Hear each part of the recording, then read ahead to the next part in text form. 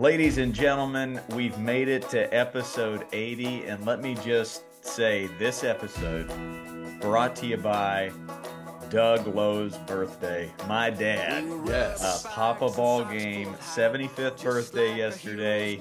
He taught me everything I know about the game, about smiling, about music, about movies. I love you, Dad. He's in North Carolina listening to this pod, so if your dad is still around, give him a call today. Talk some ball. Give him a hug if you can. This one's for all the dads out there. So I wanted to throw that out right out of the gates. We got a great guest, Chopper. That's a tease. I'll tease his name in a second. But how are you on this beautiful January 23rd? I'm doing well. Happy birthday to Mr. Lowe. He's a legend. Pepsi sipping, Hawaiian shirt wearing legend. So yeah, that's awesome. Happy birthday to him. And yeah, I'm doing great. Excited for today's show. Very excited for our guest. I'll keep teasing that. But yeah, it's gonna be a good one. Yeah, it's going to be like a home game. We had Flicky on last episode, and this guy's name's Jeff Francoeur, nicknamed Frenchie. Frenchie. And boy, oh boy, he of course is a great athlete growing up in the Georgia area. Could have went and played college football at Clemson. Decided to go first round to the Braves, where he had a cannon, and he was known as the natural. And everybody listening to this pod, you've seen him play the game. But man, oh man, I can't wait to talk to him about what he's doing now. He's got a podcast now called the Pure Athlete Podcast, and he's all about our message. How do we make youth sports better? How do we empower and educate this next generation of parents and coaches? He's super passionate about it. So it's going to be hard to push pause or stop this conversation. We're going to roll, and we'll go as long as we can until he's got to get out of here. But right at the top, before he jumps in, I wanted to shout out my two daughters. I am a dance dad, You are. and they had their first dance competition of the season Saturday. And it was 8 to 5, baby. You know, you make them breakfast, you get them to the gymnasium there, and you sit in some bleachers in a gym for, what feels like 12 hours. And about 4 hours in, I went on Amazon and I ordered some bleacher padding seats, those little seats with a little back. Gives you a little soft cushion on the B-hunkus because you got to hunker down for dance season. There's a lot of weekend competitions, and I just love watching them dance, and I tell them that, just like we ask our parents to tell their kids, just say, I love watching you play the game. I let them know I love when you mess up. I love those little quirks and mess ups. It's a great way to learn, and it seems to work because they get out there in front of all those people and they're smiling and they feel comfy. So I love being a fan. I love being a fan of my daughters. So dance dad, all the dance dads out there represent. I love you all. And then two, I just got back from Florida. I'm repping my Florida coffee mug here. I had three sandlots Nice. in the Tampa area. We did Lakeland, and my boots on the ground there went by the nickname Muddy Boots because he wore some big boots and it was rainy. So he had to get out there 3 hours early and rake all the dirt and the mud. So his boots were muddy. Attaboy Muddy Boots in Lakeland. Coach Golf Cart and the First Lady in Palmetto. They have built quite the culture there in Palmetto. There were 37 kids signed up for Little League 4 years ago, and now they're up around 300, 400. I mean, you have to be so selfless, and you have to be so passionate about building a culture. And I let them know the communities where the kids know the person at the snack shack, where the all the coaches and all the parents and all the players, where they all have barbecues on the weekends. It's a different vibe when you've got that. It's a totally different vibe when you're just on a tournament team and you're traveling around and you don't know anybody. It's a community that thrives there. So well done in Palmetto. And then big ups to Eagle Lake, my boots on the ground Energizer Bunny, she could also be known as Coach Powerhouse because she's an absolute powerhouse, and her husband, the big truck. They've done the same thing in Eagle Lake. They have built a great culture, and they brought me in. There's some good feed on the web, on the Instagrams and socials from those sandlots, specifically in Eagle Lake. There's some great mullets if you're into that. Some great accents, some great nicknames. So I love my little Tampa swing. And then a big shout out to Coach Vish, who was my college teammate at Brown University. He was a catcher, and he opened up his doors. His oldest daughter actually let me sleep in her room. She took the couch, so a big atta girl for her as they opened up their doors. So appreciate that, Coach Vish. That's all I got at the top. Before Frenchie jumps on, what do you got going on in your world, Chad Chop? Just baseball, man. We're coaching up the PR Pups and played really well last weekend. Had an incredible contrast of win at all costs versus win the heart at all costs against an opposing team that has a known reputation for just being win at all cost. I Seems couldn't like you run fathom into this every weekend. pretty much. This was the worst I've ever seen, though. You had 6 or 7 adults. First of all, it's way too many coaches. It's basically a 1-to-1 ratio. They had 10 kids and 7 adult coaches that were yelling and screaming at every opportunity, yelling and screaming at the kids, the umpires, the opponents. They brought 2 of my kids to tears. And Specifically, why? How did yelling at umpires and their kids transfer to tears from your kids? My wife brought it up, and I think she's right. It's just intimidating. It's intimidating to see 7 grown men yelling and screaming at their kids, at our kids. Yeah, really bad. So it was kind of cool at the end of the game. They beat us 6-3, really good game.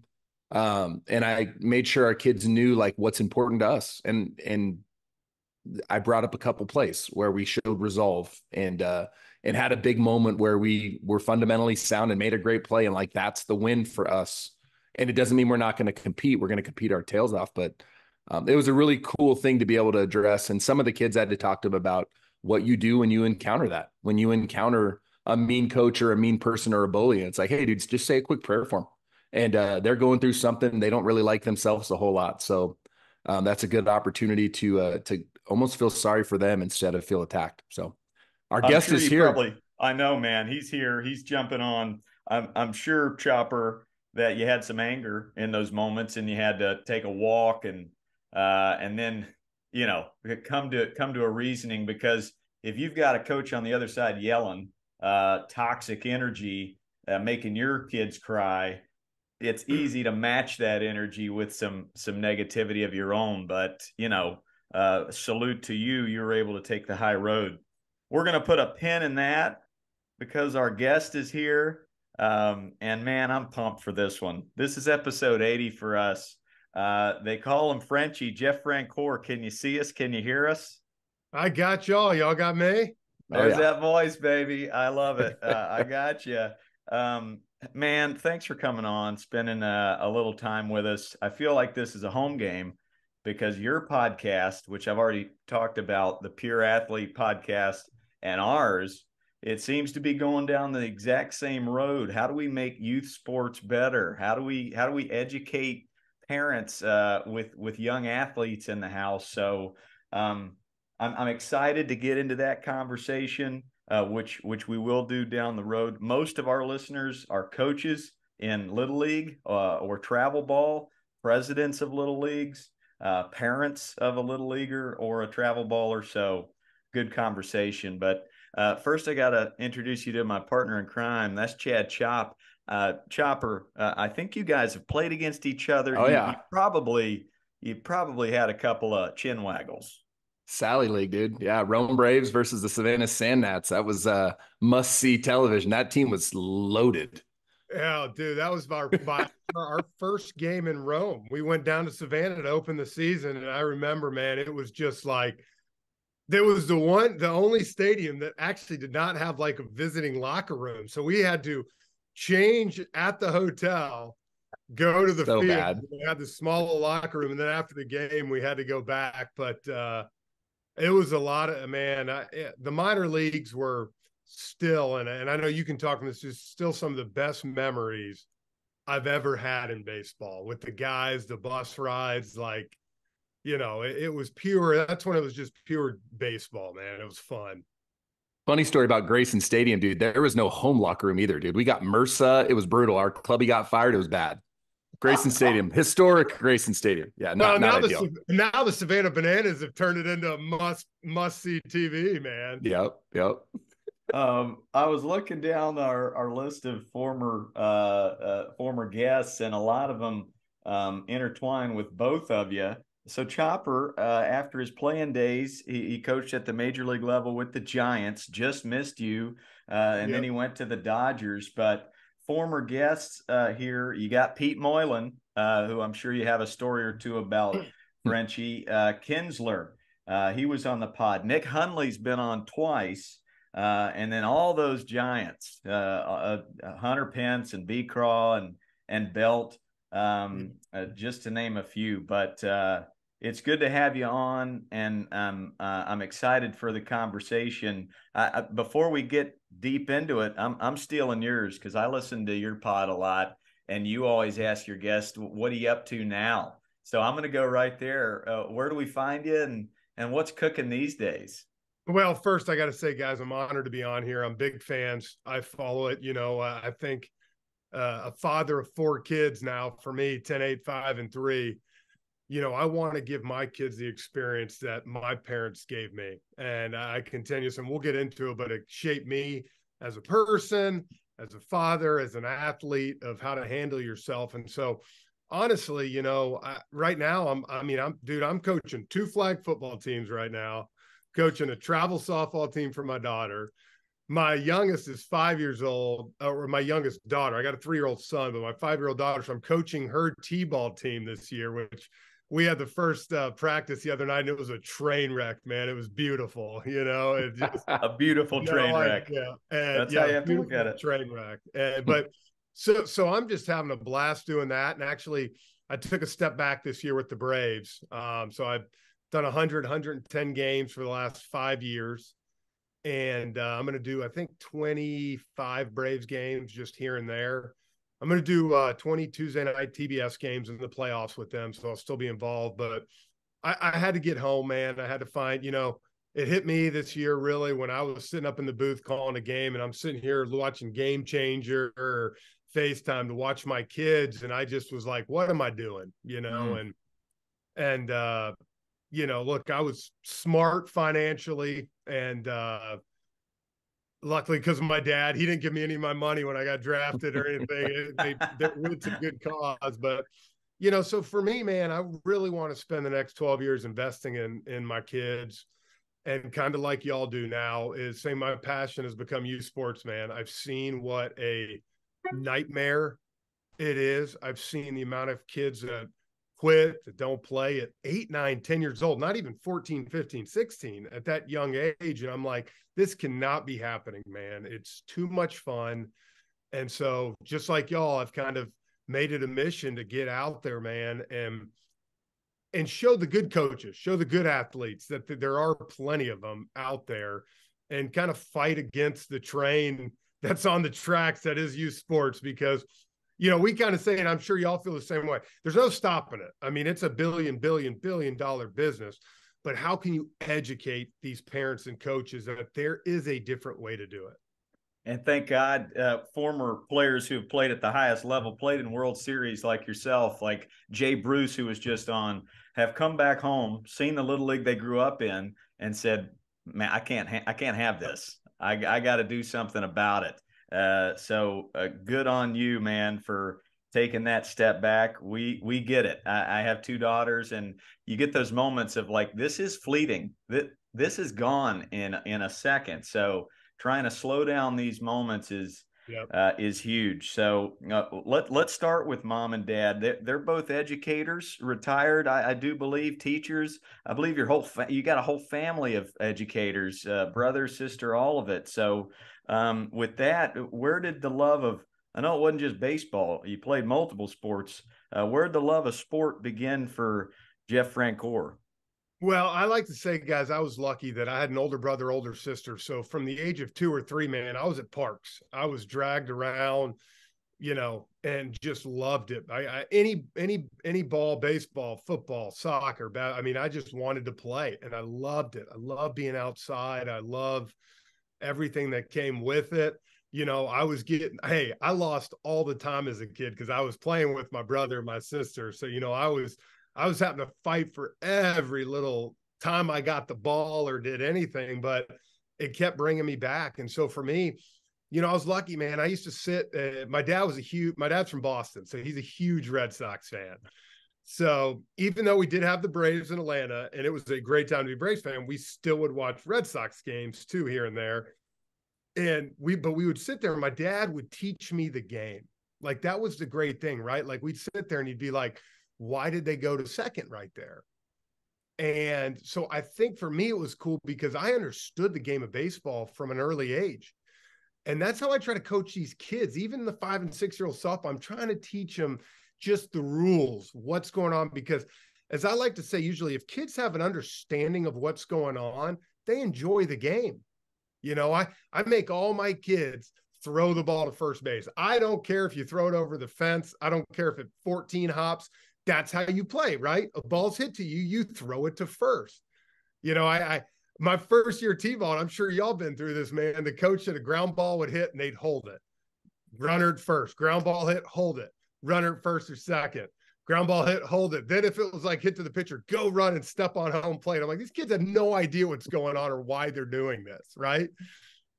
And so that was the big thing for me, man. My mom and dad were teachers, educators for 38 years. My mom for 30 because she took a few years off. So everything I did growing up was a lesson almost. Like, we were going to learn the right way and why you did things. And so, I always say I was very lucky. I had 2 parents that were involved in everything we did, school, church, to sports last. That was kind of, what we did. I love that. That's a key word, involved. And then the second thing that hit me is you're out there teaching these 5-year-olds how to throw to first, but I can hear your tone and I can see your body language being one of positivity. And this isn't the end of the world if you mess up. And I think that's absolutely vital for all young coaches. If you're a first-time little leaguer out there with a bunch of T-ballers chewing on gloves and eating butterflies, like how positive can your tone be? Educate them so they understand the game. But wouldn't you agree that the tone and the body language sticks out more in a kid's brain? Oh, 100%. And I tell all our parents at our first meeting, look, we're going to have a blast. We're going to compete. We're going to have fun. But at the end of the day, if I win or if I lose in a 5 and 6-year-old game, I'm taking the kids to Mexican after and we're crushing chips and salsa. And I'm going to be great either way. Like, you know what I'm saying? I want them. And honestly, when we started our podcast, Pure Athlete, a lot of what I was trying to do is get that in there. This is supposed to be fun. Like, Jay Billis was one of my favorite we had on because he was like 97.6, I think he said, percent of high school athletes don't even go on to play college, Division III, JUCO, anything. So why are we not making it a blast for these kids? Like, when did it become life or death? My wife, I forget the name, she's reading a book right now that's incredible. And what it talks about is when we grew up, guys, you did extracurricular activities to take stress off, relieve stress, school, your friends, trying to fit in. It is so stressful for these kids to go back that now, though, we're sending them to a sports atmosphere that's almost more stressful than school. So all these kids are feeling is stress. And I said, there's no outlet anymore for these kids to just go be kids and have fun. 100%. And I think it's important to realize the difference between telling kids we're going to have fun and showing them what fun actually looks like. So creating enjoyable practices where it moves and it's fun. And then we as coaches and parents exuding that, like the emotions of joy and fun and laughter. I look back to my dad, who I've said this a lot. He used to sit behind the left field fence, played at a high level, taught me everything I know about the game. He knew way more than any of my little league coaches, but he would sit way back there with an unbuttoned Hawaiian shirt and just drink Pepsi and laugh. And that's what I remember, is just his face. And he showed me what fun looked like. So that's important. You can't just say, have fun, kids. You really have to lay it out for them what that looks like. And especially when they're younger like that, you know it as well as I do. You get in a little league practice, man, you have an hour. It's amazing. Like they've given us an hour and 45 minutes for 5 and 6 year old practice. And I'm like, there ain't no way we're lasting an hour and 45 minutes. I'm like, are you crazy? Yeah, give us an hour. Amazing. Well, we jumped ahead a bit, which we're going to have to do a lot here with.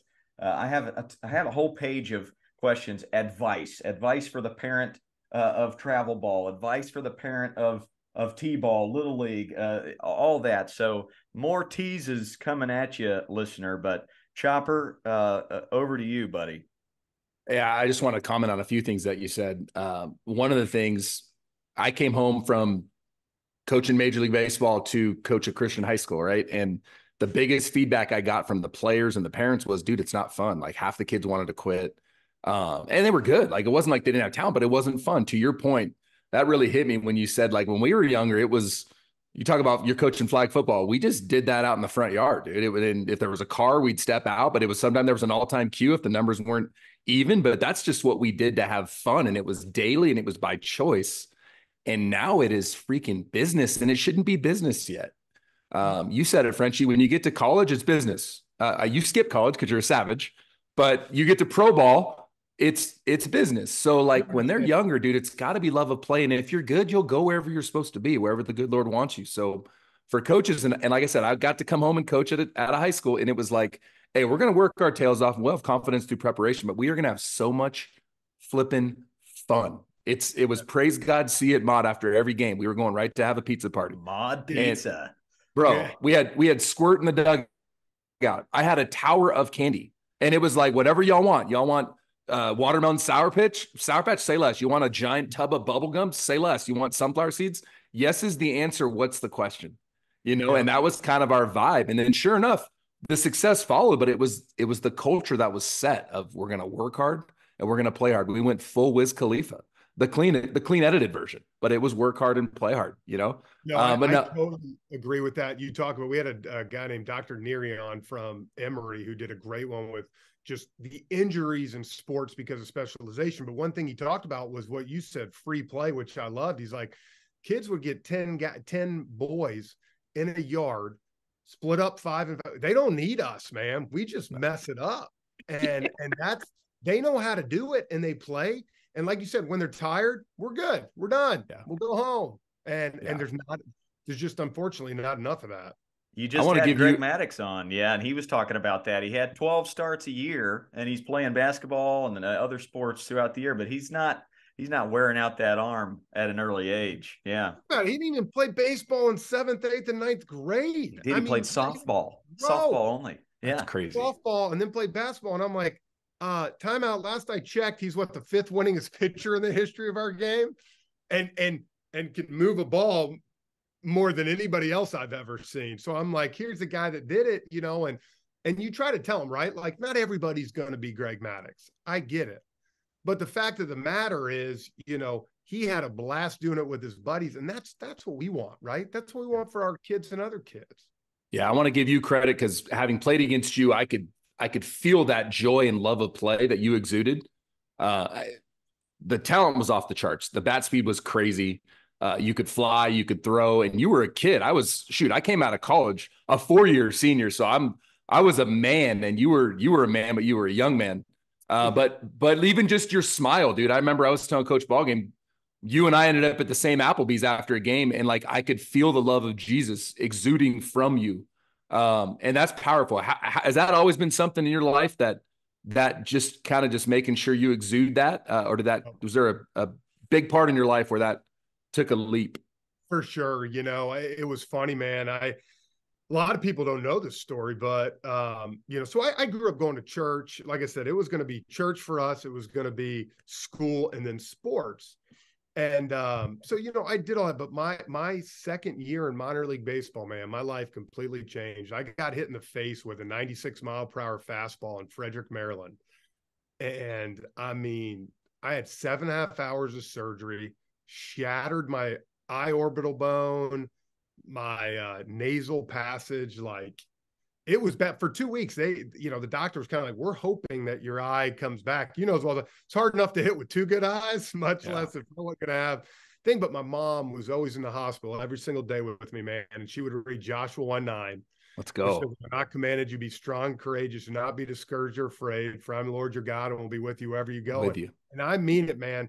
From that moment on, it was like whenever I got an AB in the big leagues, whether it was like, if I had to pinch hit or if I was starting, if whatever, like, thank you very much. Like, thank you for playing this game. Thank you for this opportunity. And, but I was, man, my parents, they expected me to have fun, to enjoy what I was doing. And so, like I said, again, I was very lucky because they were involved, and I had great coaches where I was at, man. I really did. Like, I had coaches that, pushed you in a good way, but also, man, you knew that they loved you and they were there for you. So you didn't care, right? Because you knew that they had your back. Love that. That trust, building that trust is number one. And as I go around the country and try and chat with coaches, I say, spend 15 minutes when they arrive just talking to them and build that trust up. How you doing? What's your nickname? How was your day at school? How are things at home? Because they will go to battle for you when you challenge them if you've built up that trust. So that's key. That kind of gets me to my next spot in your story, which is state titles. You get to high school, you won 2 football titles, you won 2 baseball titles in high school. Aside from the talent, which was obvious, what was so special about that group of athletes? Man, we all grew up, right, going to the games, going to the high school games. Like Friday night, man, my buddies, my dad, we would load the car. We had an old Caprice Classic, dude, a 1984. Beauty. Called it the Blue Hog, man. It was awesome. And we would load that thing up. And whether the high school football team was playing 45 minutes down the road, we went. And so, like, from the age of 6 years old, man, I thought that was the big leagues, right? Like, we watched this, like, this is what we want to do someday. No different than baseball. We'd go to 7, 8 home baseball games a year and watching the high school guys. So I was fortunate, man, that all of us grew up. This is what we wanted to do, but we all played together. Like, I tell people all the time, I didn't play East Cobb. Like, people can't believe that I did not play East Cobb. They're like, oh, you're from Atlanta, you must have played East Cobb. I didn't want to travel around the country, man. I played with my buddies on the travel high school team. We'd get worked, man. I'm telling you, we'd go to some of these tournaments and play these Cobb teams, and we'd get crushed. But I was playing with my buddies. I was playing with the guys I was going to play with in high school. So I didn't care, right? Like, I was still playing. I was getting experience from doing that. And the great thing was, when we got to high school, man, so all our football teams, this is one of the greatest things, because now you go, how many football leagues have an A team and a B team? And some of these kids never even play. Yeah. We divided our 2 teams starting in the 2nd grade equal. So your 2 best players, which mostly were your quarterbacks, we were on separate teams. So everybody kept playing. All of a sudden, 8th and 9th grade, man, everybody that went through puberty, everybody developed, they kept playing. So my junior and senior year, man, we went 15-0 and 15-0 in the largest classification in the state of Georgia, which, wow. Georgia, along with California, Texas, Florida, is probably your 4 biggest powerhouse football programs. And then in baseball, we were 34-1 and 35-2. So I literally lost 3 games in those 2 sports my junior and senior year. And I mean, there's no doubt it was like a fairy tale. But I tell people that we had great players. Like, the guy that hit behind me in high school, Billy Howard, he went to Georgia and played first base. He was a hell of a lot scarier than I was. Like, Like I had pop, I could do it, but like he could flat just roll out of bed and get hit 6-7 times in high school out of 10. So, but all of us grew up playing together and we Yeah. had fun, man. And everybody's parents knew each other and everybody was involved. And so it was like, man, it was the perfect time. Culture. Again, as I referenced this a lot going around the tour, and I go to a town where that vibe is palpable, where the person working the snack shack knows all the kids and all the kids know that person and everybody knows each other by name and they go eat barbecue after games. It's a different vibe, and it gives this joy factor within the kid's brain where let's keep doing this, let's keep going, let's move forward because I'm with my buddies, I'm playing, and that culture gets set, which is great.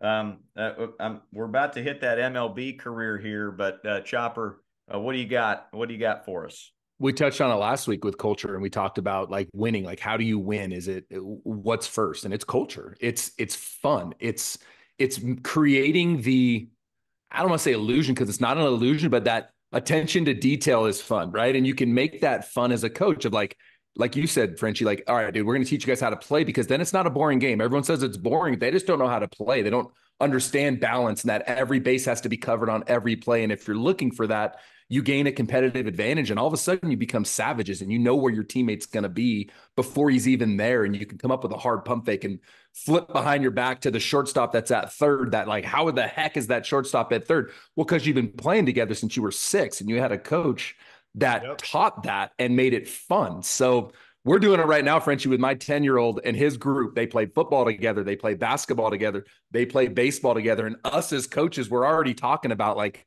hey, dude, football coach, can you secure this high school job as a football coach? And I'll get the baseball head coaching job. And Tommy DeMore will be the basketball coach. And then all of a sudden, you don't have that infighting between high school coaches. Like, no, you can't have it. It's like, no.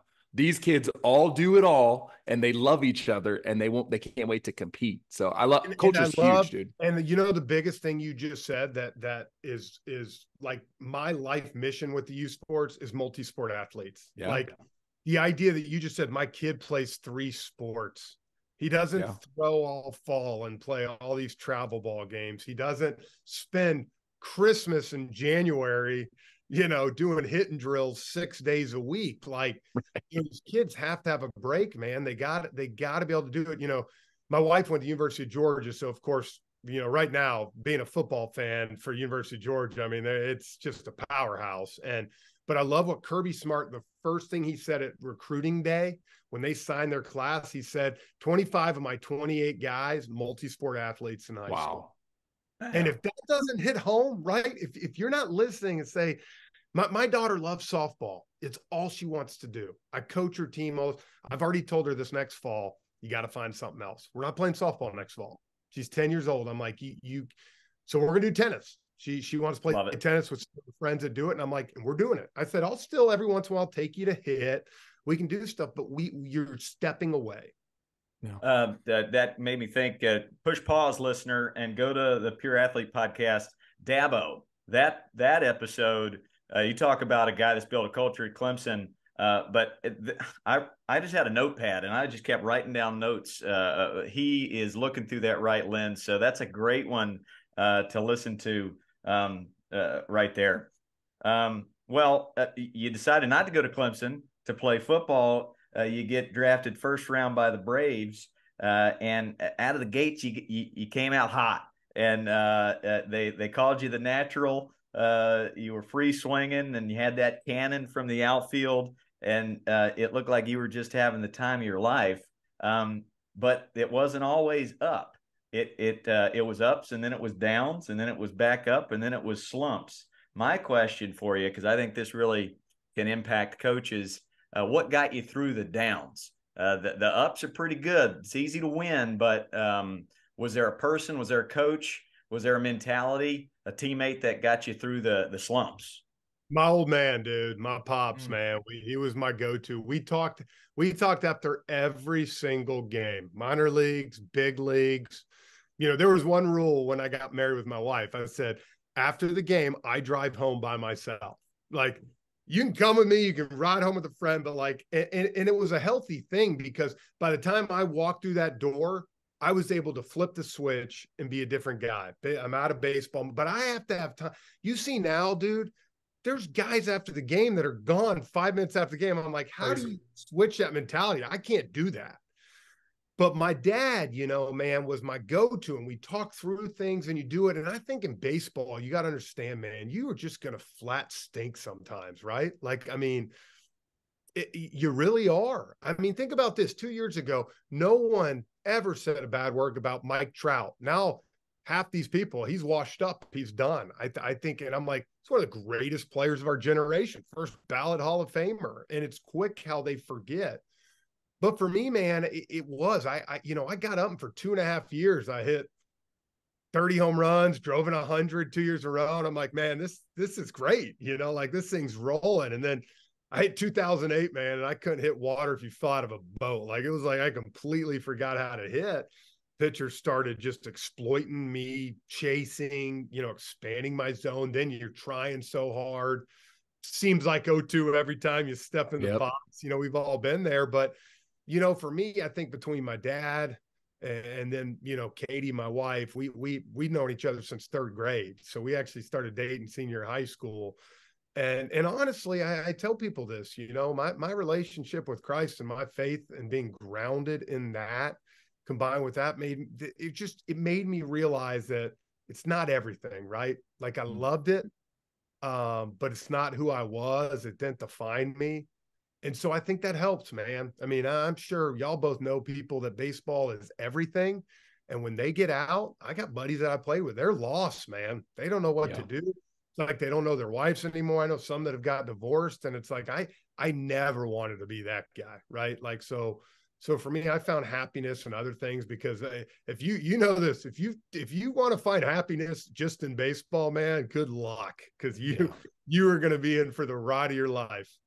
Yeah, that's what got me. And that's what helps me as a coach today, especially with kids that want to play at a higher level, older kids, high school kids. Is like, you got to find a positive. You got to find something that you can go into tomorrow with, that you can be grounded in this gratitude that you found with Joshua 1:9 and that going through a hardship. So it's like, hey, if something went wrong, process it like you did with your dad. But then you've got to be able to flush that. And then you've got to have something that when your head hits the pillow, you're thinking positively. And when you wake up, you're ready to get back out and grind. And that was something that as a player, I kind of didn't have the ability to do. So it helps me as a coach of like, there's no money in negativity, dude. You've got to find a positive and you've got to be a good teammate.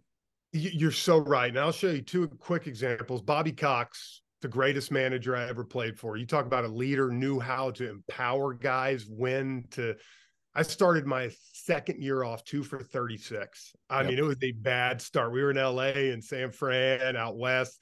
I was bad. We come home 3 games. I was bad. I get called into Bobby's office, right? This is coming off my rookie year. I'm 22 and I'm like, oh boy, this isn't good. Yeah. Bobby looked at me and he said, Frenchie, no matter what happens the rest of the year, you're playing right field for me every single game. I'm running you out there, buddy. He said, so go relax. That night, I blooped one in. The next night, 2 bombs, man, a multi-home. I just took off.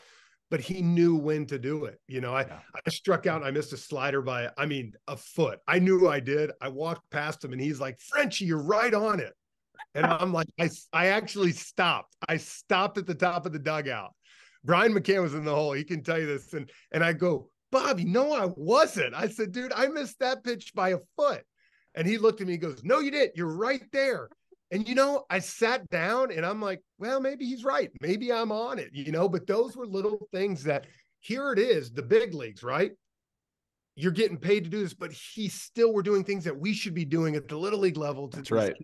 Like he empowered you. He gave you that confidence that it's like, I can do anything. Yeah. A kid, real quick, let me touch on, go get them. So I have kids that'll swing at a ball over their head. You know, and my thing is, I love the thought process. I love you being aggressive. You know, let's get it down a hair, but like, I love that. Stay aggressive, you know, and you're right. It's that so many other coaches, what are we doing? Yep. What are you swinging at? And then you've ruined that kid. So are you there for the kid or are you there for yourself as a coach? And then they're tense and they're going to take that pitch. They're done. Right to the pipe that you need. Yeah. To and then they hate it. And then they don't want to do it anymore. And then they're going to go do it. They're going to go do something else. And then we've lost them. And furthermore, you can look at a line like swing at strikes. And that those words can be said a lot of different ways, but Tone. most of the time those words are said, swing at strikes. Yeah. And immediately the kid, they're not going to process those words. They're going to process they're a failure and my coach hates me. So or throw strikes. Ball game. Throw strikes. And you're like, oh, really? Oh, you dude, don't think like, I'm trying? What do we got? Yeah. Like, you didn't think that was my intent? But that's why I love doing our podcast, because it's taught me a lot of stuff with this. And I mean, listening to y'all's and other people, it's changed how I coach, man. 2 years ago, I would get on my daughter when she was in the plate, and it just made me realize she shuts down when I do that, man. She's a whole different process. So yeah, we'll talk at home, the next day. Hey, let's start going through some of the bats and pitch selection. But I realize when she's in the battle, man, if I do that, she's done. I can go ahead and put a fork in her. She's got zero confidence and she thinks I don't believe. Yeah. I love that story about Bobby Cox. And we just had Jay Bruce on. He talked about Dusty Baker. He was a savant with people. Like he just knew he knew every player, had built trust, had gotten to know them. And Bobby just knew you enough to know that right time to say what he needed to say. Just become a savant with people. I love that. Chopper, I'll throw it to you. What do you got? Dude, I just I'm enjoying just the back and forth. I'm enjoying everything, all the insight that you're saying. And like you just said, Coach Boggan, being a savant, talked to Dave Roberts last night, and that's another savant, right? So it's these folks that, and the funny thing, both Dave and I laughed, is like, we're not the smartest peanuts in the turd, but like we're elite at that. And Frenchie, it's something that we learn as coaches. Coach Ballgame and I learn every day. And I'm so different today than I was 10 years ago when I first started coaching in high school, before I got back into baseball as a Major League Baseball as a coach. And it's like, I always thought you had to be disciplined and hard. And the Bible says you discipline those you care about. So that's what I hung on to. But no, dude, you've got to win the heart. And it's got to be about the heart. And yeah, you can have some discipline, but discipline's got to be timed, and tone is critical. And just making sure they know you build relational equity is the play. What are some keys that you do as a coach where you can build relational equity? Is it a drill? Is it a question? How do you build relational equity with your players? So I tell my girls, my son's team, I tell them all the time, the only time you will ever hear me yell at you is for two things. If you don't hustle and you have a bad attitude. Yes, attitude and effort. We had Dan Orlowski on our podcast, and I love what he said. He said, I push my kids in the controllables. That's what I do. I want to discipline my kids in the controllables: attitude, hustle, being a good teammate, listening when your coach or someone else is talking, all that other stuff. And like, that's what I started. Same thing, change as a coach. I remember used to be, let's get a hit right here.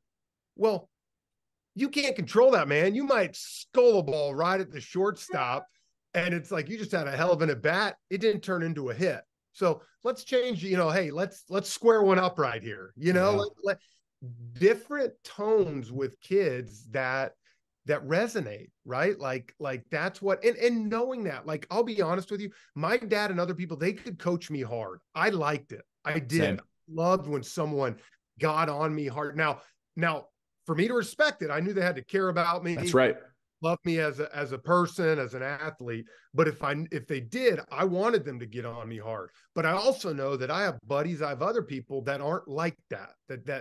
That if you push them, they shell up and they're done. So I truly believe it's one of those things like, you got to know your players. Every single person's built different.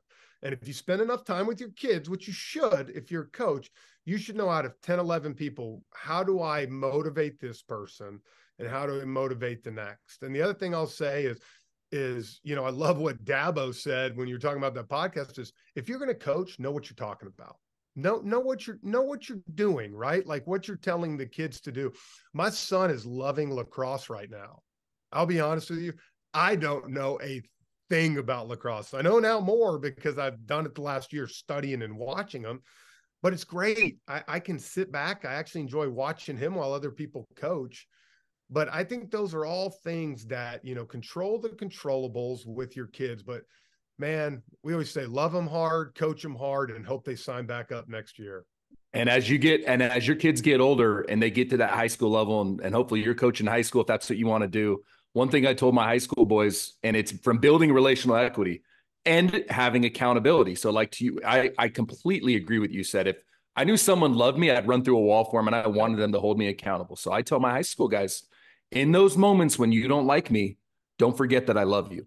Yep. Right. And it's Oh, that yeah. moment, you know what I mean? Of like, hey, dude, Yep. you don't need another friend. You need a mentor. You need someone that's going to hold you accountable. But like, I've shown you how much I love you and I would do anything for you. And I would run through a wall for you. So that's a big one. We talk about it a lot, but I love it, Frenchie. What do you got, Coach Ballgame? Love it too, and don't underestimate the power of an apology. When I overreact, come together, group. I am a grown man. I'm gonna put my walls down, and I'm gonna say I'm a human, and I messed up, and I'm sorry. There's a lot of trust built there. There's some relational equity built when you can meet them halfway. I talk about this a lot on this podcast with my daughter. She breaks down when it's firm, when it's loud. I've got to meet her halfway. I've got to make it a two-way street. And those are the moments when we really break ground. One of the cool things about being a journeyman, Frenchie, is you get a lot of teammates, a lot of great teammates. And I was looking down the list of the Chippers and the Smoltzes and the Glavins, McCanns, R.A. Dickey, Ichiro, for crying out loud. I mean, you ran the gamut. Do you have a kindest teammate? Somebody that stands out, was super kind. Luke Kochaver. He's my best friend in baseball. He was with Kansas City Royals. We go up and see them every year. We're actually going to Italy this summer with them to celebrate. Ooh, where are you going? Where are you going? Are you going to Rome or Florence? Or? Yeah, we're doing Rome, Florence, and then down to the Amalfi Coast for 4 days. Well done.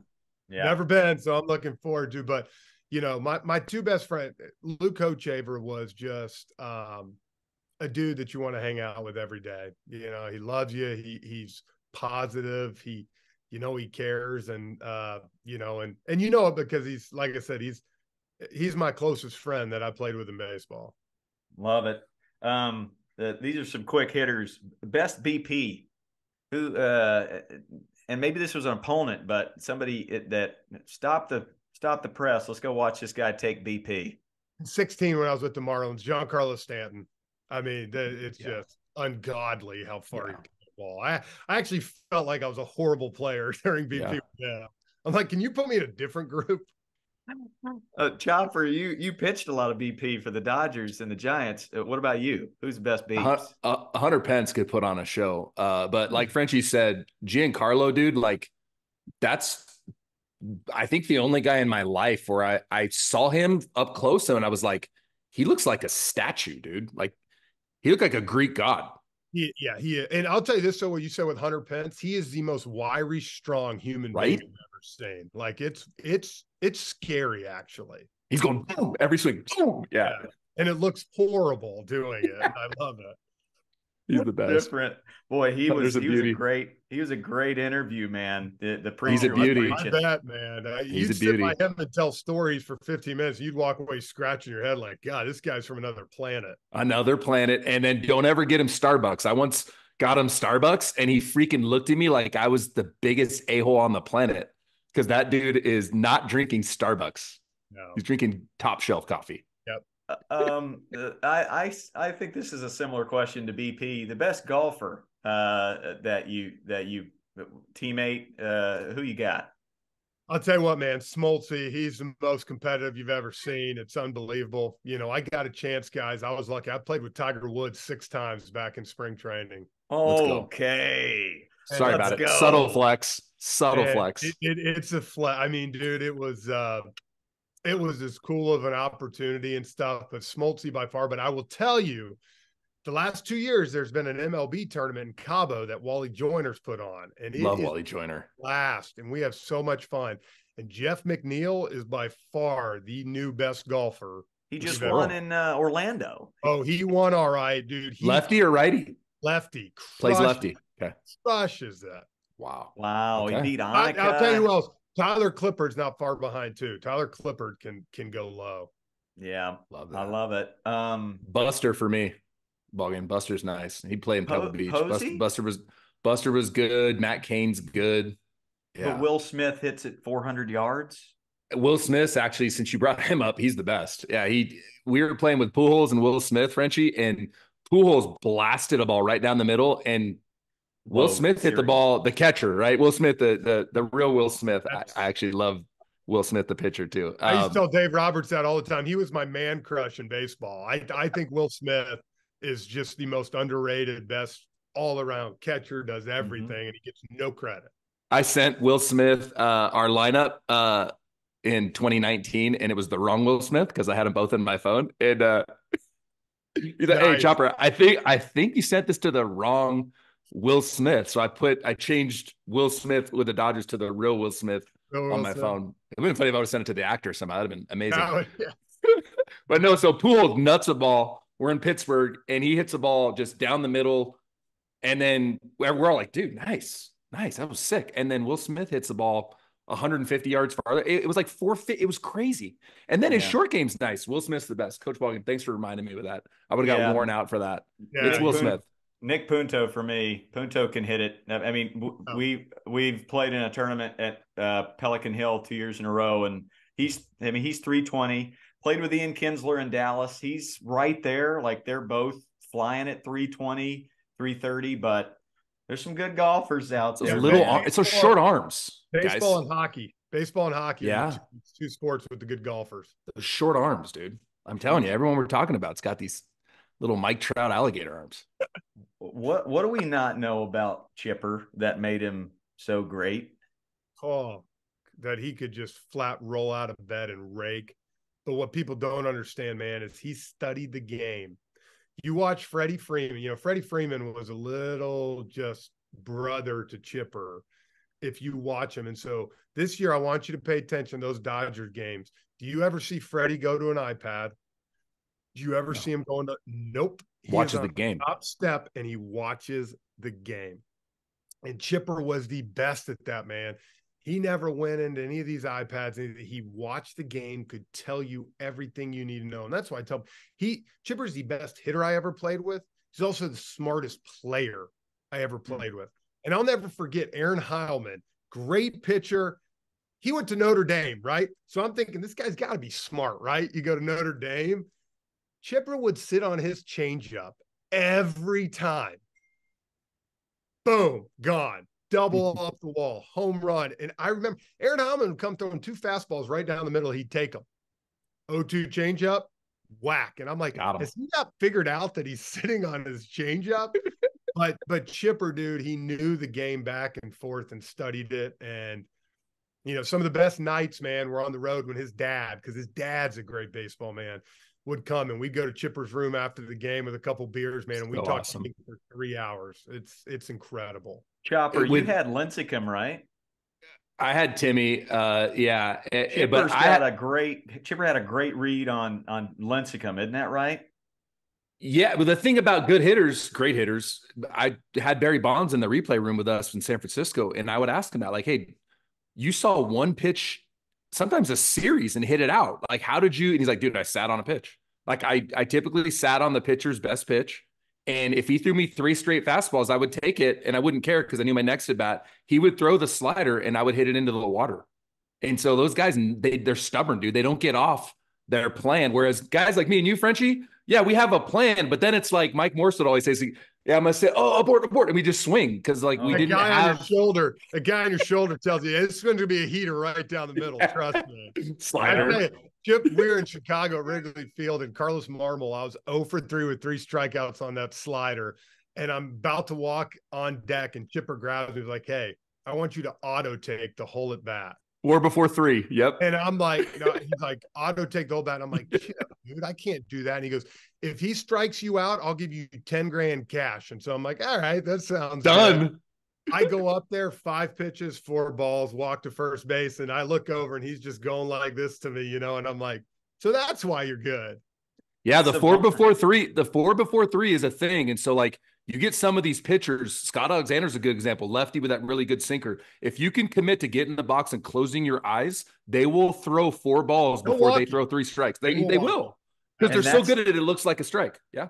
That's tough. That's tough for Frenchie. This is a trivia question. Who can name it first? What count did Frenchie hit the most bombs? ambush, dude. Bang. First pitch Gotta heater. be 0-0. Bro, Yeah, this guy wasn't even first close. 43 yeah. bombs with an 0-0 Yeah. count. And First then I fastball think he saw, dude. It's gone. first Yep. pitch he saw. So when Chipper's telling you that auto take, that's got to be anti everything you're about. 10 Hey, grand, dude. That's why he said the 10 grand cash. He Yeah. knew he could get me on that one. I'm like, all right. Pay the Part of man. me was up there wondering, God, should I just strike out? You know, I hope he strikes me out. So good. What's your heart out, Frenchie? We don't want to keep you too long. I got about 10 or 15 more minutes. I love it. I love it. Well, as far as your playing career goes, man, it was fun to watch, and you're able to communicate so many of these stories and lessons you've learned in the booth. How was that transition into the booth? Was it tough? You know what's funny is this is why, you know, my wife tells me all the time, you're a much better announcer than you are a baseball player. I'm like, thanks, man. Played 13 years in the big leagues and you're just jabbing me like that. But, you know, I always say, right, like things happen for a reason. I feel like I've experienced everything. If you remember, I had to go back to AAA for 3 months at El Paso in 2014 and fight my way back to the big leagues for 2.5 years. And like, so I feel like when someone's in that box and they're on top of the world, I've been there. When they feel like they're drowning and can't get a hit, I've been there. When they've got released, I've been there. When they've won a Gold Glove, I've been there. I've experienced everything, man. I've been to the World Series. I've lost 100 games, you know, like, so I think it's made me a good announcer because I have a vibe or feeling of what everybody's going through, right? Yeah. And, yeah. you know, 2 things on my scorebook that I write. So I open it and I read it every single day. Number 1, don't ever forget how hard the game is. Yes. It can look easy on TV. And number 2, don't ever say anything on TV that I won't say to the player's face. Yes. And I always feel like if I can live by those 2 things, you know, and the thing for me too is I'm sure you've heard like during the playoffs and stuff when I want to talk about the players, man. We got the best players in the world. And I'm just not into talking about too many numbers and that, like, you can look that up, right? Like you can look up if you want, but I want to tell you why this guy's hot. I want to tell you why he might be struggling right now or what to look at in this certain situation. So, you know, you kind of get a vibe and you get a brand, but I've also been very, like I said, coachable. My first 2 years, man, I talked to a lot of different guys, from Smoltzy, obviously, because he's a buddy of mine, but other guys that I respected and liked, you know, and kind of asked him, what do y'all like in the booth? You know, like what kind of vibes, what goes good. So that's why I like, you know, I'm not going to be one of these guys that's all rah, everything's positive, you know, because yeah, you have to have a feel for the game. But I also think, you know, man, this is the toughest sport there is to hit a baseball. And you got some of the best athletes in the world doing it. It's not easy, man. And you try to let those people into knowing how hard the game is. 2 things that you said that you write down those are it. And, you know, being on the plane, like you've got announcers that have never played the game and they're saying things about how easy it is. And it's not. So it's offensive as a player. And that's a big deal. And if you're not willing to say it to the guy, you're going to be on the same plane, dude, unless it's COVID. You're going to share a plane with these guys. And when you walk on there and all you did was, you know, look them in the face. Study sports broadcasting at Stanford, and you're getting on a plane with guys and you just wore them out. Like, yeah, dude, they're going to hear it, or us in the replay room are going to make sure they know that you said it. And it's like, yep. You know what I mean? And so, no, you're right. All those guys, you know, I have a good relationship with a lot of the players and with the Braves and stuff. And I've always told myself, the only time you'll ever hear me get on you, if you don't hustle. I'm the same way with my kids. I'm the same way with me. If you don't hustle, I'm sorry. There's a good chance at some point I'm going to have to call you out. Yeah. You know, you're right. Kids are watching, dude. Sorry. Absolutely. Yeah, you're right. That's again, right. Control the controllables. Yeah, I love the empathetic lens you look through too. You've been there. You've hit that 1 for 32 slump, so you know what that guy's going home to, and he can't sleep. And that makes me a better coach too. You know, when I can lean on that 0 for 5 and I can help this kid who's 0 for 4. You know, it really does help. The struggles make you a good coach, makes you a good broadcaster. Frenchie, you got to hear. Go ahead. Go ahead. I was gonna say you got to hear Ballgame tell his stories about like Verlander. He faces Verlander, and he builds this like he's gonna hit a homer, and then it's like I can't remember if it's a strikeout or a foul out to the catcher. And round of applause. It's so Well, you funny. want to know one reason I love ball game, and I'm dead serious why I love it, because you know what, dude, he can make fun of himself. Yeah. And I love that. And I'm the same way on air. If you listen a lot of times, I'll say a lot of times, and that's why I'm sitting next to you. And I said that was my favorite thing I've ever said was Charlie Morton was dealing last year in like a game. And I'm like, you know who I told Brandon Godden, my new partner, I'm like, hey, he was a 3rd round pick by the Braves in 2002. And I said, you know who the 1st rounder was in that draft? And he was like, who? And I was like, he's sitting right next to you calling his game. And then, of course, I had to throw a jab at my other best friend, Brian McCann, because he was the 2nd rounder. And I said, the other one's at home eating ice cream, getting fat. I love So it. good. McCann is getting into golf. Do you beat him on a regular basis? Is it a tough You one? know, it's funny, dude. When we started 3-4 years ago, when he retired, I was giving him 4 or 5 aside, and we play even up now. He's got a simulator in his house, so he's grinding. Yeah, he's grinding. Like I still got 2 kids, you know, at home some of the days of the week. So I'm not. My wife gives me 2 days a week to play right now, and she's like, when the 3rd one goes to school, it can go to 3 days, and when they all go to school, she's like, just drop them off and pick them up. There you go. I totally get the young kids handicap. It just, get out to the green, putt as much as you can. Short game. Yep. Bang. This has been awesome, man. And I have a list of questions, like as far as advice to the different kinds of kids, whether it be little league, t-ball, travel ball, high school. But I think we answered all of them let's get you out of here, and then we can bring them back, Frenchie. If you're down to come back at some point, dude, this is incredible. I think closing up on that with the coaches, man, because that's what we've kind of hit with pure athlete and trying to do the same thing y'all are doing, man. It's have fun, because, people ask me all the time, when did you know I'll be honest. I knew I had a chance to play at the next level when I was 17, not when I was 12, not when I was 13. Going into my senior year, I went and played on Team USA. We went to Cuba, all these guys that were ranked like top 10. And I hit just as good. I made the all tournament team. I'm like, okay, now I got somewhere to go. Yeah. But you know what? That was 17. And it's like this need to fly across the country to play in all these things, play with your buddies, play somewhere where you can play. You're not sitting on a bench and you're learning, and just keep getting reps, man. And at the end of the day, you're either going to be good enough to continue at another level, or you keep playing as long as you can, and eventually you'll do something else. But, I tell you what, guys, I'm a big fan of what y'all are doing, because you know what? You look around, man, there's not enough impactful people talking into youth sports, man. And if you don't fight back in some sort of way or try to give these parents something, I don't know what it's going to be like in 20 years. And especially in the college level now with the NIL and coming down, like it's only getting worse. Let's find a way to let these kids be kids and let them have fun.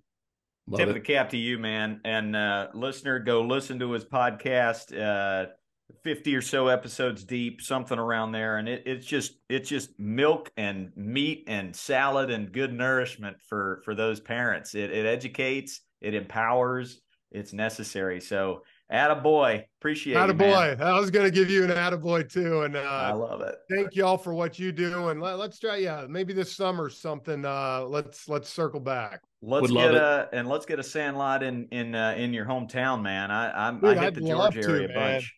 How close are you? Hey, do you know where Vogelsong and Javi Lopez, the pitcher, not the Braves catcher, do you know where they're at? Javi lives 6 houses down the road from me. Okay, they keep trying to get me to come out. So right out here, right out there is DeRosa's house. All right.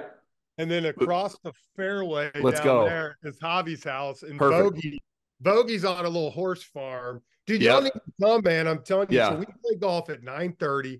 Javi, Vogie, me, McCann, DeRosa. Let's go. Comes out. We drop balls and go.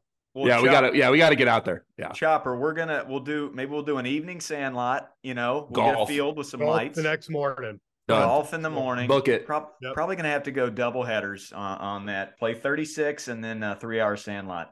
So bang. Yeah. Hey, Frenchie, I just want to say, hey, I'm really thankful that God has blessed you. You deserve it. Having played against you, I saw that love and that joy. I don't think anything happens by accident. So I'm really thankful. I hope he continues to bless you and your family, and you can bless others. So honor and a privilege to have you on here, dude. Really appreciate it. Thanks, guys. Y'all too. Keep fighting the fight, man. All right, Right Frenchie. on. Kids. Have a great See day, you, bro. man. See y'all. See ya. Awesome. I love that one, Chopper. Recap. What's your takeaways from our man Frenchie? Gosh, it's cool getting to have a longer form conversation with him because you assume that he is who he is just based on what he's doing. And like I said, having seen him at a young age, I mean, shoot, when I played against him, he was right out of high school, 18, 19 years old, but he had this kind of grounded gratitude and joy. And so now as he's older now and he's wearing an older man's clothes, like you see, okay, that's what it was grounded in. That's what that joy was grounded in. And I love it when it's Jesus. I'm a big fan of it because I'm a big fan of Jesus. So yeah, he's awesome. Incredible what he's doing. A lot of guys in his shoes with 13-year careers just right off into the sunset and make it about them, but he's making it about his family and about impacting youth sports. So he gets it, dude. Frenchie gets it. Can't wait to go out there and hang with those boys. Can't wait for that Sandlot. That's gonna be sick. Flicky. We'll get 100 kids. We'll get those guys out there. We'll play golf. We'll go coach baseball. Come on. Be sick. Yeah. Say less. I loved every minute of that, as I knew I would. That was a home game indeed. For real, listener, go listen to his podcast, Pure Athlete. If you've got this podcast and his kind of back and forth, you're going to become a better coach. 100%. Dialed in. Before we close up shop, we had a few great questions from a loyal Patreon and listener. By the way, thank you all the Patreons. If you want to support like some of our other supporters, by all means, go ahead and jump on board. This question is how do you balance tough and tender on a baseball field when youth sports has become so competitive? It can't always be sunshine and rainbows. So it can't be the participation trophies, just always happy. Yeah, obviously, if you're 0-30, the kids are going to fall out of love with the game that way. So we've talked about that with Coach Flicky, that winning, it can't be the only thing, but it is part of the puzzle. How do you balance tough and tender? Is there a formula? Yeah, we talk about it here a lot, and I'll even layer in what Frenchie said about the controllables. You can be tough on the controllables, but there's still the right way to do it. You don't yell and scream criticism. My opinion, you want to yell and scream positive praise. So if I see a kid not hustle or just not showing good body language or not being a good teammate, I'm going to come alongside him. I did this last weekend. I'm going to put my arm around him, make sure he knows that I love him, but that we're different and we're working towards a different level of giving our very best effort at all times. And if we do have failure or strikeout, not coming in and being a drain and making it about us. You've got to come in and find a way to cheer on a teammate and still make it about the group. But that will never, ever come out of my mouth yelling. So be tough. You can be tough and tender at the same time, in my opinion, because you do it one-on-one and you've built relational equity where you can say, hey, Coach Boggan, come on, dude. Like we've talked about this and I know you want to be this different version and I believe you can do it. So let's keep working. Take a deep breath. Here, give me a big hug and go in there and cheer on your teammates. And that's being tough, but it's also being tender. I think they can go hand in hand. And get to know each kid. They're all different. Frenchie said that too. Some kids can handle a little more firm while others cannot. And if you've built that trust, you're going to know, oh, he's not going to respond to this yelling. I've got to come from a different angle next day, quietly. So build it up, build that trust. So I coached my son, and you know this, at the high school, his freshman year. And then now he's at a different school with a coach who is a national champ or state championship coach, but he's very tough. He's very hard. He doesn't focus on the heart. And he's old school in that sense. Right. And so my son comes home and he's like, Dad, you really prepared me for this. Like other guys are worried about it, but you've really, the way you coached me, I'm ready for this. It's not a big deal. I know what needs to be done. I know his currency and I'm not afraid of it. And so like, I know I didn't love it when you coached me a certain way, but I'm really thankful that you did it that way. Cause now that I'm here, it's easy to navigate, which is pretty cool. Well done. Well done. How do you manage parents who do not buy into what or how you're teaching, who idolize their child as a player, reality versus fantasy, and don't follow the proper conduct expectations? What's your gut? Very easy. Set expectations. And if they don't meet them, I thank them for their time and I send them on their way with love and respect. It's very simple. Cancer's spread. So if a coach or a parent doesn't want to buy in, and it's rarely ever the kid. In fact, it's almost never the kid. 99.9% of the time, it's the parents. And they have that right. But so do we as coaches to set a culture and set a standard. So I just thank them and say, hey, it's just not a good fit. It's all good. And I wish nothing but the best. And if I can help your kid in any other way, if you need a positive reference, just have them reach out to me. But like that's not how we do it here. That's how I handle it. And I could piggyback off that and kind of double down. Coach Flicky goes the opposite route. Coach Flicky says, okay, I need to build trust tenfold on this parent. So I'm going to bring them in and ask them to be my assistant coach. And that's his route. And it's just lots of coffee and lots of cold beers and lots of conversations to figure out, why is this parent like this? So Love that. you've got options. I mean, I guess however much bandwidth you have to mentally go that route. But yeah, he's a master at that. So again, try to build as much trust as you can with them so you can figure out, well, how are they going to listen to this? How are they going to respond? Because obviously there's some trauma in that parent's past. That's why they're acting out like that. And two, oh yeah. And let me just say one more thing on that.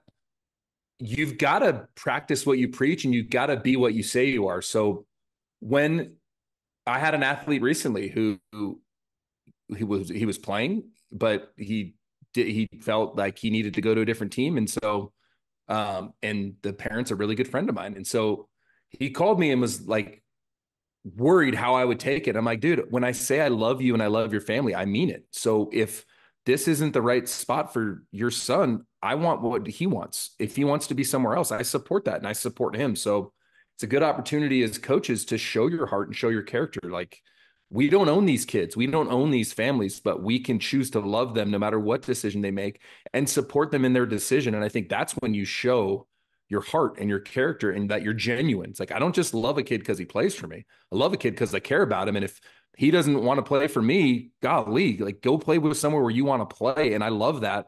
And I support it. Bang. Last question. How does a female manager in a male dominated sport continue to push through and succeed despite the glaring opposition based not on actual knowledge of the game, but rather judgment, stereotypes, sort of thing? Great question. We don't tackle this subject much, and I think we should more often because there's a lot of great mom coaches out there. So what do you say to that female manager? I think you control what you can control. And I think that there's potential traps set up with how someone else reacts to you. So stay true to who you are, stay grounded, be prepared, be knowledgeable, be encouraging. And you do all those things and control what you can control. The loud noise or the opposition that's chirping. Like, I had a fire captain who said this in the academy. He said, you'll be found out one way or the other. If you're good, you'll be found out to be good. If you're bad, you'll be found out to be bad. So stay on the side of good with your tone and your knowledge and your preparedness and how you treat the kids. And over time, it'll take care of itself. It doesn't make it easier. But I think it's a path where you can not fall into that trap of reacting to the negativity. But yeah, we have a lot of great female coaches in our little league. And my wife, I say it all the time, she's the best coach I've ever been around. She's incredible. So like, that would be my advice. Women are just smarter. Women are smarter. That's just fact. My Mrs. Ball game. I mean, gosh, I'd be wearing Miami Dolphin t-shirts and jean shorts, and I wouldn't have a pot or a pan in the kitchen if it wasn't for her. So listen to these ladies that are on the board or presidents of little leagues. They're go-getters, and you're right. The good will show. The cream will rise to the top. So be true to yourself. Preach this message of joy and building character. And at some point, the folks that aren't believers, they'll buy in. Just keep leading by example. So right on. Atta girl. Atta girl. Atta girl, indeed. I got nothing else, man. You got anything to close up shop? Have a great week, buddy. Yeah, that's all I got. Don't forget to rake. Let's go. That's right. Are you home for a bit? What do we got? What's what do we got? in the world of Coach Ballgame? What do we got? So next week is our yearly Ryder Cup event in the desert. So yes, it is. Maybe we'll do a Monday pod Sure. to get in for next week, but then we'll hunker down. Let's get some more guests before they start getting too busy playing the game. Sounds like you had a little chat with Doc Roberts. I don't know if he wants to have a return visit. By all means, he's welcome. So throw some Joe Kelly. I know Joe there. Kelly has said he'd be willing to come in by proxy. His wife told my wife, so that counts. That counts more, actually. I think you're probably right. Bring it. Joe Kelly be great. All the boots on the ground and parents and coaches that I've been seeing across the country, you inspire me. You inspire me and the chopper. And we're going to keep her rolling, baby. Keep this train. I committed to rolling. I committed to coaching Little League, which will be fun. That'll be the first time I'm actually on a Little League staff. So that'll be really exciting. It was funny because I was the biggest man on that field by a long shot. I was approached to do it. And initially I was like, nah, I coach club, and it's like, it's different and it's not the same game. And I had all these reasons why not to do it. And then I realized really quickly when I boiled it down, that was just my own pride. And so vulnerability salute.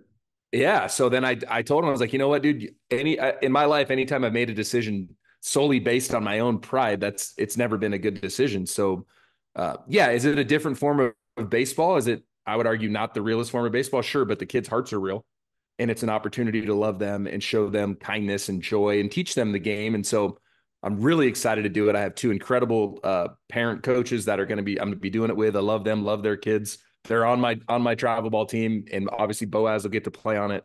And so I'm excited for the Chili Billies and all that Little League brings. It's going to be fun. Last question for you. If you put all of the kids you've ever coached into a bucket that are, let's say, under the age of 12, how many of those 12 and unders will make it to the major leagues? Wow. You hope one. You hope one. How many of those, whether that's travel ball or Little League, which you're about to embark in, are going to be a student in high school? Oh. A father. Oh, a husband. Right. So it really boils down to you're just impacting lives. Some are a little better than other at a game with a bat and a ball, but it doesn't really matter. It doesn't really matter. They're all kids. Yep. No, I love it. They're all souls. Oh, yeah. Attaboy. Appreciate you, buddy. Have a great week, my guy. Maybe Monday next week? Yeah, let's rock it Monday. All righty. Great seeing you. Great chat. You too, buddy. Attaboy.